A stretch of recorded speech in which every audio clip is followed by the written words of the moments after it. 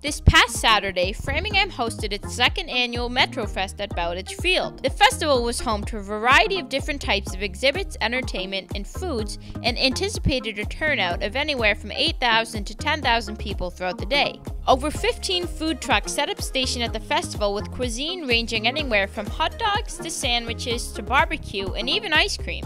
More than 100 businesses set up exhibits across the field as children and adults enjoyed face painting, bouncy houses, balloon animals, and watching local musicians perform on the main stage. For now, this has been Alex Leombruno reporting for Flyer News.